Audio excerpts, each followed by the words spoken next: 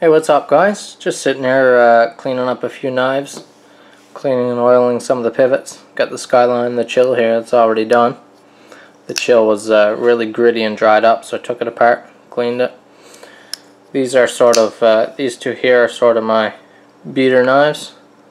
They didn't cost a ton, especially the chill, and they don't show wear very well. So, but main purpose of this video is I wanted to show you my my custom rat 1. You haven't really seen a video on this specifically yet, but if you remember, I'll post footage right now of the pink rat.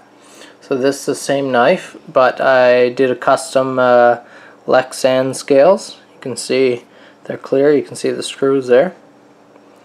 Just made them myself. And then I actually engraved the WEIDERFAN logo right in the steel liners.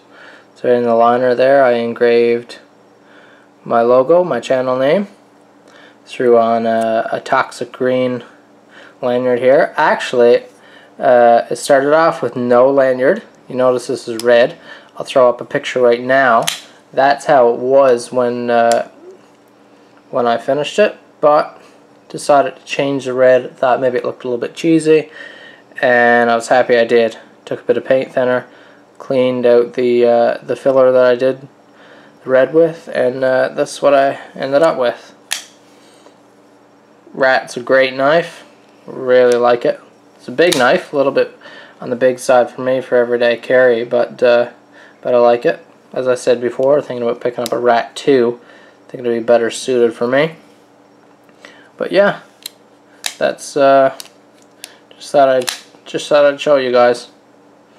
If you have any questions in the comment section, let me know. See you later, guys.